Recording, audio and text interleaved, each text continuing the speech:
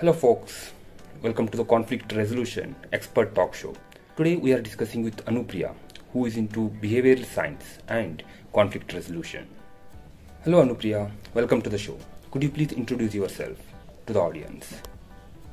I'm a behavior science and conflict resolution professional.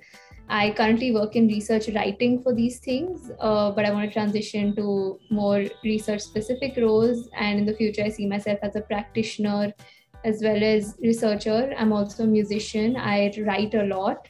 I write on Twitter. I write about, behavior, emotions, spirituality, personal growth. And my music preference is in electronic music and hip hop. So I have a diverse range of interests. And all of these things have come to me in different doses, in different ways. Some I've attracted, some I've sought and gone towards. And I've had a lot of interesting experiences in life, a lot of beautiful serendipitous experiences, a lot of dramatic experiences, a lot of negative experiences. But they've all taken me closer to my purpose of, knowing that there is a higher truth, that conflict resolution is possible, if not today, in a few years, and that we are all agents in our relationships and our workplaces.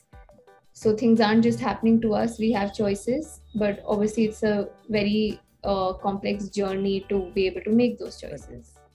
Anupriya, I see your contribution in Division 48.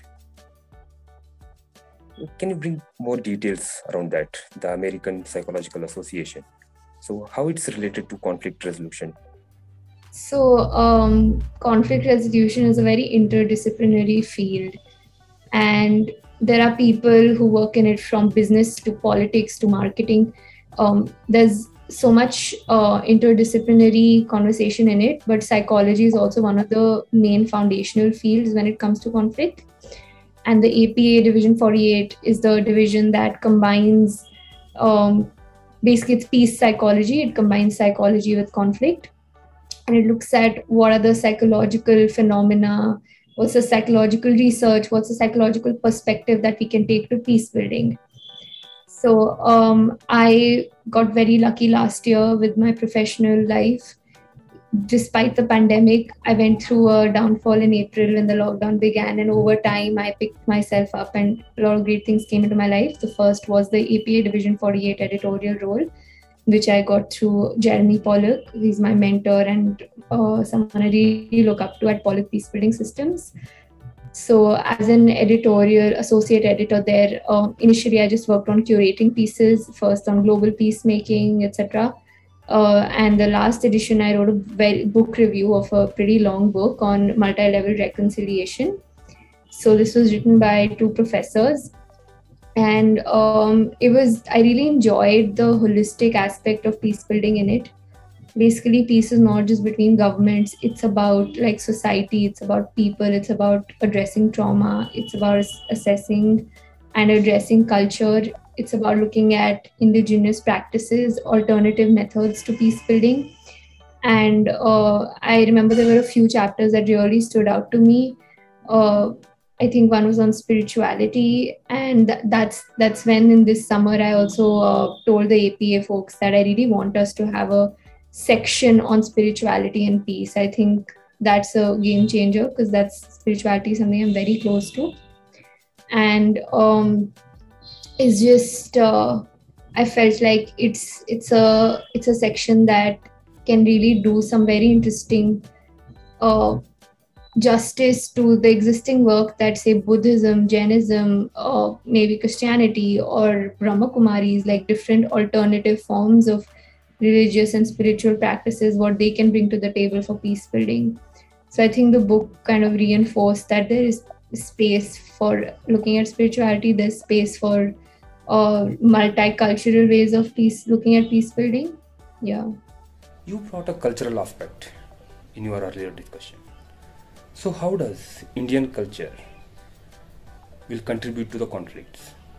When we, people from India, interact with the people around the globe, how does it matter? Mostly, whoever I work with, it's crazy, since a year I've been working with US-based organizations only. In fact, today my article will be out on the behavioral scientist about remote work and cultures, how it affects like the future of work, how it's different culturally. So today is a very mystical day, I think, for both things to happen. And that's a great question. So first of all, I am someone who's been exposed to American culture since a very young age. I have traveled there, I have family there, and I have a lot of privilege. So for me, the cultural adjustment is actually the opposite, because I am very sensitive to organizational cultures, and if I'm working somewhere, it's very important for me to feel like this place is flexible in certain ways. I'm from the queer community as well, so there's certain cultural aspects really matter to me. So there hasn't been any major adjustment that I've had to make with these organizations. Rather, on the contrary, I've had to make more adjustment with Indian organizations.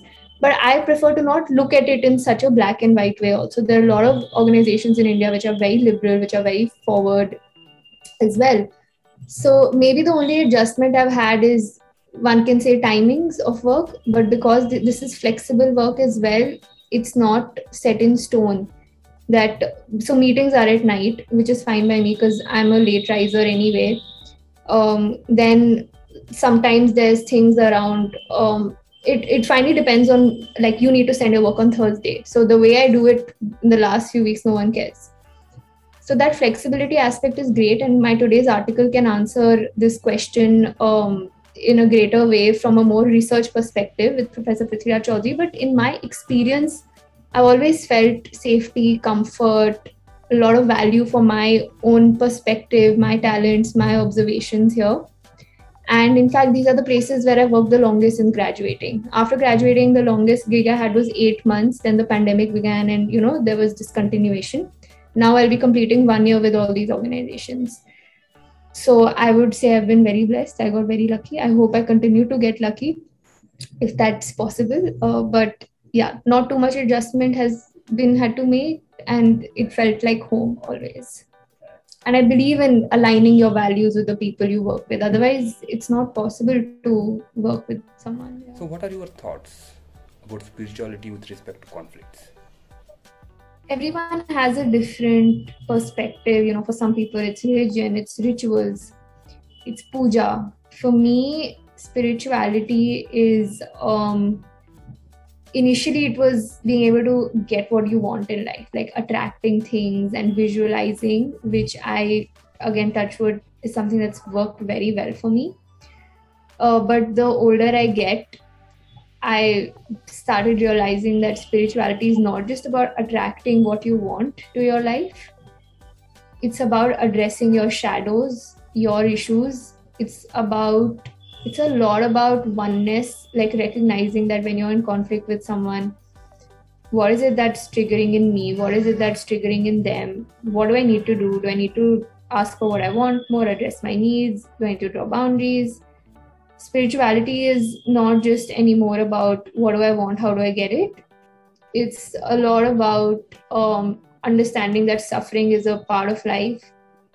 You can't avoid it, you can't escape it. Suffer what there is to suffer, enjoy what there is to enjoy. So my spirituality comes a lot from Buddhism. Later I found Advaita Vedanta, which I found very interesting. And the idea of basically you're going to life, there is suffering. Like earlier it's all like, oh, spirituality is amazing, always feel good, feel good, feel good. And then shit happens and then you're like, oh, like what? So I'm still, I had a beautiful year last year, and then April again this year, everything was just haphazard.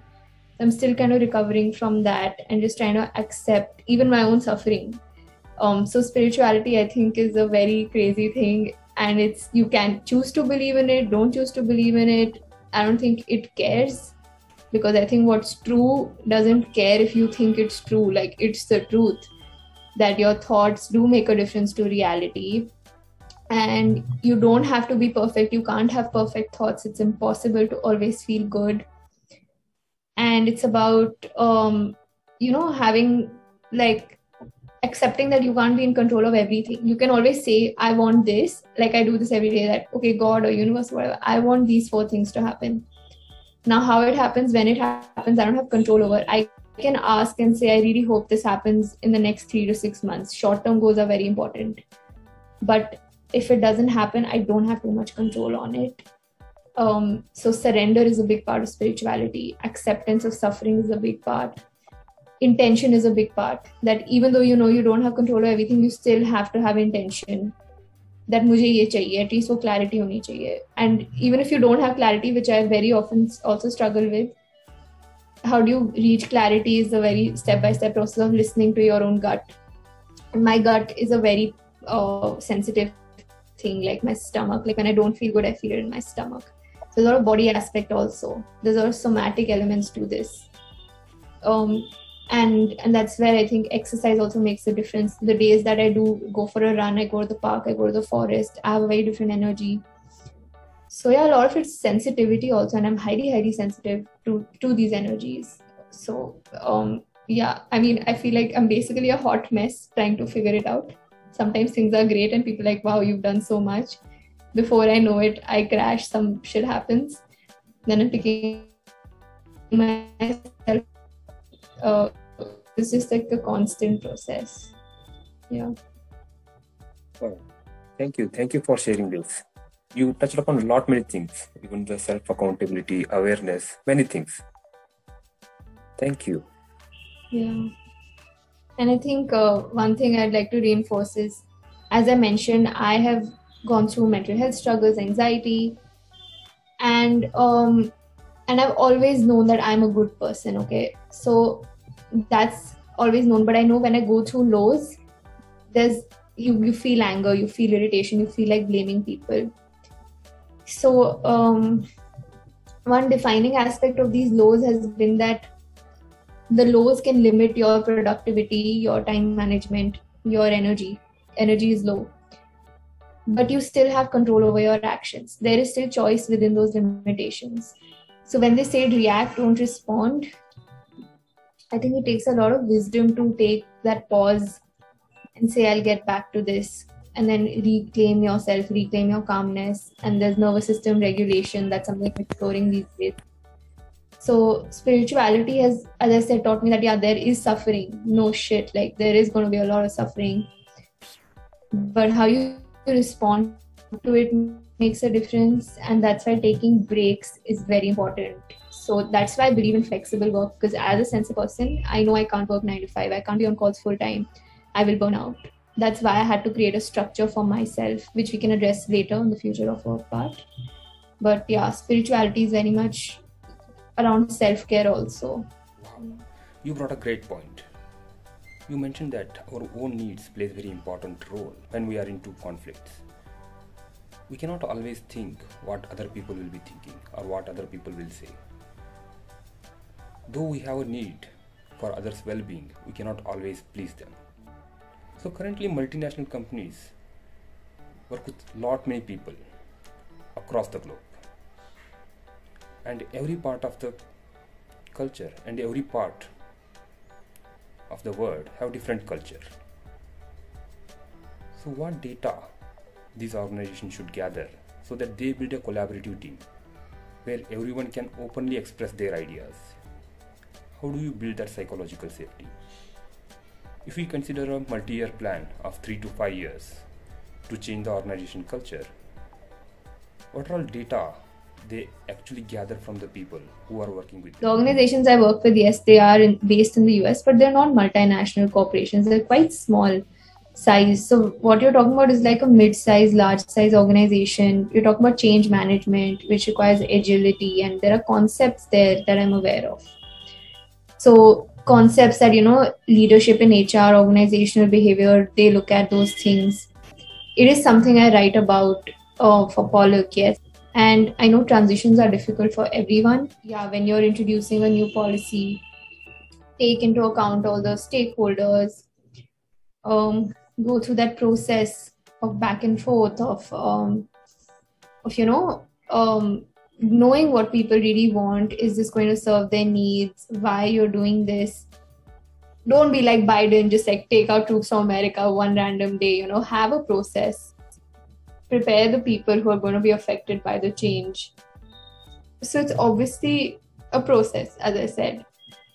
Um, and when you say data, I think the only data that is of use is like in a large scale organization would be qualitative, would be to find out from people what they want, how they feel, etc. From what I've studied, that's what seems to be the right thing. And data also around how have people, how much change have they been exposed to already, what are their schedules like with their clients or what they do, how much can they take at a time. So even for transitions, you don't just suddenly, like, you don't do shock therapy, suddenly you change everything. You go step by step, slowly, and you create mechanisms. You keep checking in, how is everyone feeling with this change. You're going to expect some productivity fallouts for those few weeks or months. So I think a good process is where you're aware, as I said, like suffering, pain, issues, that's not going to go away. It's about how you manage that process of change. Yeah. So while you're making check-ins, how do you bring that psychological safety so that we express our intention of building collaborative team, not as a micromanaging? Through trust building. It's very like, trust is, you can't fake trust, and you can say things, but you can't fake. As I said, there's a truth, right? And people feel it, there's energy. So agar aap, for your own benefit, apne fayde ke liye, you're going to just start changing things, people will feel it. Some people will be charmed by your charisma initially, but eventually they will know what your intention is. Obviously that doesn't mean you're hyper vigilant and you stop taking action, because sometimes, like, so I care a lot about ethics, and sometimes that can make me freeze. Oh, what if I do this and it's the wrong thing and it'll hurt XYZ? But that doesn't mean you don't take action. So you have to take action. You have to ask yourself, what is my intention here? And you have to best communicate that. And if that's not being communicated, that means there is a gap in trust. And then you ask yourself, have I done my best to gain trust? And if the answer is yes, but you still haven't gained trust, then it's on them. And then there's possibly going to be some conflict, but it doesn't have to be huge. It can just be a little bit of irritation, some energy up and down. But if you know in your heart that you have the right intention, they will eventually feel it. It'll come to them in a dream, or they'll one day wake up and realize, okay, this person means well. So it doesn't have to be, dramatic. But yeah, communication and trust is how you do that. Many times I see people, they were telling like, keep personal life and professional life separate. But I see emotions will just flow. Even though if we are in office, we will be keep thinking of personal life. When we are in personal life, even on vacation, people will be keep thinking of what has happened in office and all. So what is your thought on that? I feel so, I don't know, because I haven't found that balance for myself. I think these are very theoretical things, and it depends on what situation you're in. For example, when I graduated, I stopped socializing the way I used to. I stopped hanging out for fun. I would only do it when I really needed to take breaks and rest, because I had to figure out my future. I had to figure out my career, because the way I wanted to do things was very different. I didn't just want a 9-to-5 job, even if it's a great job. I just had a different idea of what I wanted, because I had certain priorities. So that year, my social life took a complete step back. But still, I ended up meeting people who were also making transitions, who were also, say, into music or whatever. So I ended up making new friends. That's an example. So I'm saying at different points in your life, your priorities will be different. At one point, when your work is stable and things are chill there, that means you'll spend more time with your friends, go on dates, or explore that side of yourself. So the work-life balance thing, I think that's what you're talking about. It's subjective. Sometimes you don't have work-life balance. Like, I did not for the first year or two of college, and that was a choice, because I needed to get shit done. And after things stabilized, I was like, okay, I'm ready to be, to make more friends or to have closer relationships. I went in, I had heartbreaks, I had issues there, and I was like, okay, back to work. Now I'm like, but I don't feel as productive because I'm in a low state. So things are in a flux. Now what I do is to have that balance is, because, in this time, a lot of friends are like moving abroad, moving to different cities for college, for work. So I have to ask myself, who is available around me, who are the friends I have here who I can meet. And I make sure I meet at least twice a week, like different friends. I have to for my well-being, because you need that social, especially in the pandemic. So that's my way of ensuring that I'm not in my shell, because I know it's not healthy for me. I've done it for a long time, but I also don't want to lose balance and just socialize. I've done that also for a year when I'm just out there.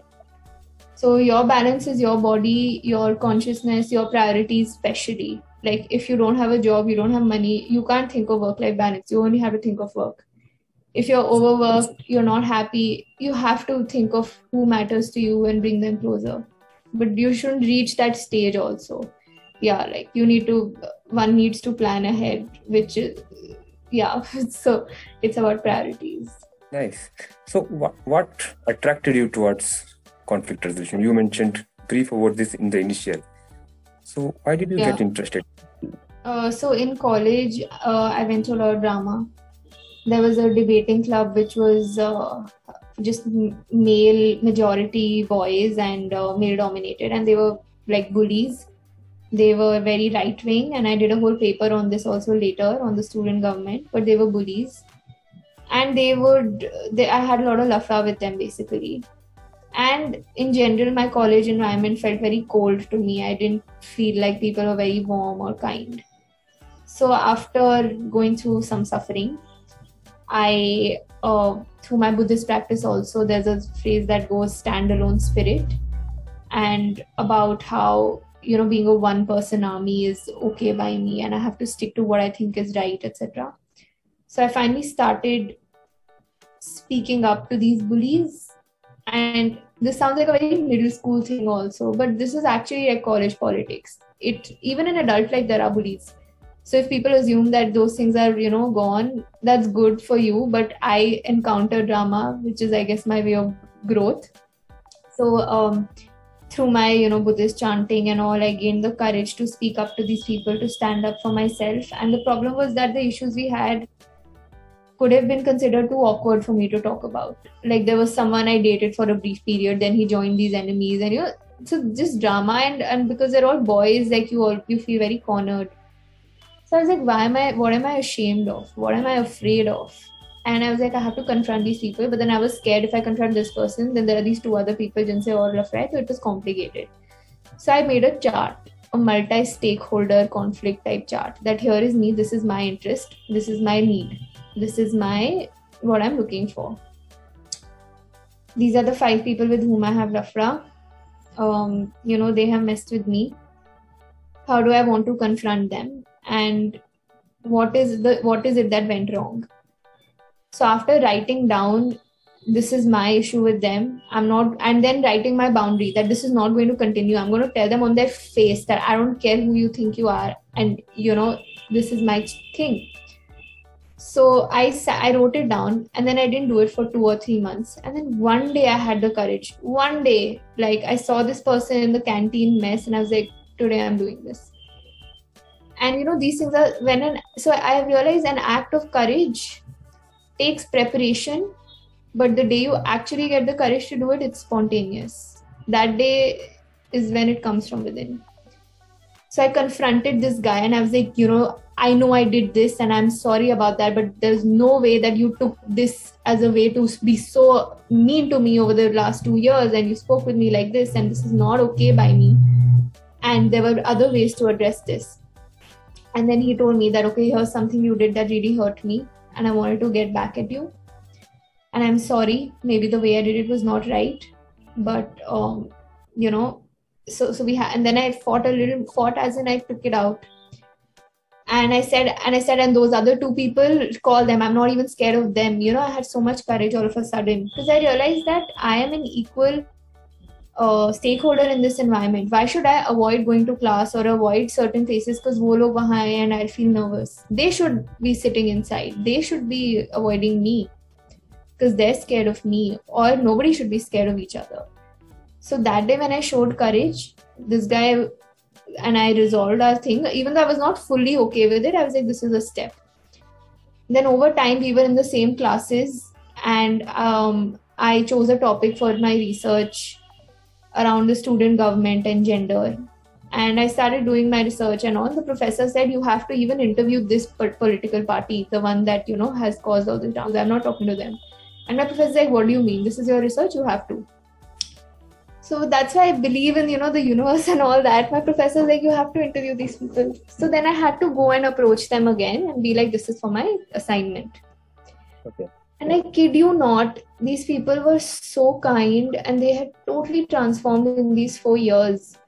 And they're like, we made a big mistake by joining that party and the person we were following is completely crazy. And they went through their own share of extreme suffering that eventually led them to change and really transform and be so apologetic and express their regrets in those interviews that, this party, ye hua, because I was interviewing people from, women in the student government who had faced sexism. Now I'm interviewing the people who had formed the foundation for so much sexism, this very right-wing party. And now these people had changed, not all of them, the ones I had issues with. So I felt really great that, this transformation had happened. And then I can think that ye maine kiya hai, but I know ye maine nahi kiya hai because they went through their suffering. That means they had their relationships and their issues through which life showed them that this is wrong. Right? So basically that journey of and also my 12th grade syllabus of the Cold War really helped, because when I had to confront them, there were factions, that there were these 3 people who I had issues with, there were these other 2-3 people who were their enemies who I also had issues with, and I was like, okay, what do I do? And I was like, okay, let me think of this US, this group. Let me think of this group as USSR, and let me look at myself as non-aligned, and I'm getting bullied in this. Like the Soviet Union Cold War, like triangle of issues. So I was like, let me try to see it in this way. And that was very empowering. So using this model from international relations and my Buddhist practice, I was like, wow, like I actually stood up for myself. So that was pretty great. I even shared that at a Buddhism meeting. And that felt good. So that was my first encounter with proper conflict resolution. You mentioned you were doing the future of the work even before the pandemic. Can you throw some more light on this? Even before the pandemic, basically, when I graduated from college, I was very adamant that I wanted to pursue music, but I didn't want to give up or let go of, the research, academia or professional world also. So I had a question, how do I do both? Because I needed to learn music from scratch. I needed to earn, but I was also burnt out. I didn't want to work in an office. I had my tantrums. So I just wrote down what are the 3 things or the 4 things I really want out of a job. And one was, okay, I want to make X amount of money per month. I want to work X amount of time per week. So I don't want to work more than 20 hours. And I want to make this much money. So I put that energy out there that I need to do a job that needs these things. And it's meaningful, it's purposeful in what I do. So I made a network capital post, I think in July 2019, saying, hi, these are the internships I've done and these are my skills. I'm looking for a job that is these many hours. I'm looking for remote, flexible work, which is meaningful. And I mean, it's beautiful how it worked out. The first person who commented, Priya, my first boss, long-term, or for that 1 year, my boss, Priya, she had built a product called FieldScope, which is a remote work platform for the development sector, which is perfect. It perfectly aligns with my vision. And it enables researchers to collaborate, professionals to collaborate remotely in flexible ways. And she's in Bangalore. I've never met her, but she's been a great mentor to me. So for that year, I worked with FieldScope, and that was like maybe 10, 15 hours a week, 20 hours a week, which was quite flexible. I was doing my DJ classes alongside. I took up another job at Belong as a community curator, sort of. So they built a thing on diversity and inclusion. That was a new startup. And again, the person who ran it is extremely inspirational. He's a partner at Dalberg, one of the most well-known development consulting firms. So I got very lucky. I mean, I keep saying luck. I know I've worked hard for it as well. The Belong gig was short-lived because I realized I wanted to do research work, whereas there I was organizing events, which is something I did a lot in college, but now I'm not in college anymore. I was like, my event thing comes from music, and right now it's about growing and technical skills and everything. So then I took up research internships, and I kid you not, I didn't even, because when you want a job or an internship, you can't tell them your terms that I want to work these many hours, give me this much money. They don't care. You want them. So a lot of it is about demand, supply, vantage point, and who is the more needy person. I was needy that I need to do research. And as luck could have it, these organizations where I interned, they gave me only part-time internship. So I got lucky. I was willing to leave others. So every time I determined that I want this and I'm willing to leave other things for it, but I would like it if it turned out the other way. It turned out the other way. So I ended up attracting these things.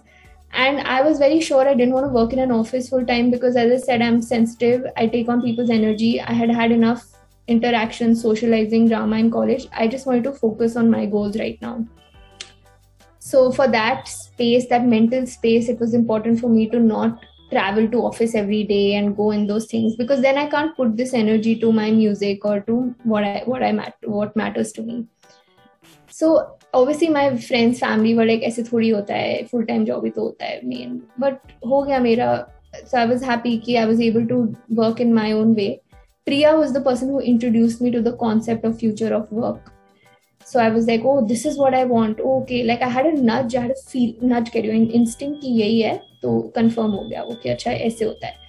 Then one day I had this intuition that this future, like it's so important environmentally, it's sustainable, it's so good for mental health, like because when your work is flexible, you have more accountability. And basically in an office, this hierarchy of a manager screaming at you to get things done, I don't think that's real work, because work is like, it's also about passion, and if you care about it and if you want to make a living, you do it, and you don't want to be treated like a child at work. So a lot of ideas came to me, which then I later realized these have been studied. And Professor Prithviraj Chaudhary, later I attended one of his talks. He's been researching work from anywhere for many years. He's at Harvard Business School. And my interview with him gets published today, where I interviewed him for behavioral scientist. So yeah, that basically I've also realized, through college and through a lot of shit, that what I want or what I'm thinking, my intuition is correct. Just trust it. Even if the whole world doesn't believe you. That's what is a standalone spirit. I had that with music also, because when I wanted to do music, like obviously my parents were like, what the hell, you go to such an expensive college and now you want to do music? Like, we're not gonna, like, it's not easy. And especially as a woman who wants to be a DJ, and there were a lot of issues there. So I was like, just trust your voice, Anu. Just go with it. I'll figure it out. So that courage has really rewarded me. Putting it down that this is what I want and then letting it happen, that surrender has been beautiful. As I said, spirituality, a lot of it has been about getting what I want without going, like, by letting it go also, and also determining that I'm willing to do what it takes to get it. So yeah, I think the last 2 years have been really rewarding, really growth strengthening, and I really hope that continues and I get back into my energy levels. And yeah, that's been the future of work stuff for me. And then when the pandemic happened, I was like, dude, I'd been saying this for so long. Like, now it's finally happening. One thing I understood is you have lots of gratitude within you. And you beautifully brought that point, where you have to trust your intuition. Even the whole universe doesn't believe in you. Thank you for those words. What else would you like to share across the world? It's all lived experience, right? So I think what I'd say to the world is, and this is something I tell myself, I'm someone who gets very scared, like uncertainty. I know I take bold risks, but I feel scared quite often. And then I look for reassurance. I ask my mom, I ask my sister, I'm going to Google things, and I'm like, okay, what? And I think the best way to know is to do it, right? So, as you said, people, they don't go after what they want. They don't know what they want. For a long time people called me that I had no clarity. When I was in college, people like, what do you want to do? Like, I would get scolded. I was pitching for a startup and they're like, you don't know, what is this full time? I said no, it's a quarter time thing, and they're like, no, we're not, I didn't make it. So I've really been there, and I'm in a new problem now. So what I'd like to tell the world is, one, if you have even the slightest spark of fire for something, say music or comedy or accounts, whatever you like, even if it's a little spark, do keep reading on it. Follow, if it's too much effort, you're lazy, follow Instagram pages on that thing, follow Twitter pages, or if you're watching TV, like watch a show about it, do it in a fun way, but like keep engaging with it. That's one, because if you want to attract stuff, you have to be in that vibrant vibration and frequency, as I say. So if I want to be attracting gigs in research and conflict and all, I better be following those pages on Twitter. I better be adding everyone on LinkedIn. I better be reading about it, because I have a spark. So one is follow that spark and make your environment about that. That's how you attract it. Two, your mind will always tell you, ye nahi ho sakta, and this is too hard, I don't deserve this, I'm not good enough, my education is not good enough, my grades, my family income, my background, my class, my caste. So many limited beliefs will always come to your mind. Don't answer them, don't talk to them, because a lot of people say fight your thinking. Like, just you don't need to talk to your thinking, because your thinking is protecting you, which is good.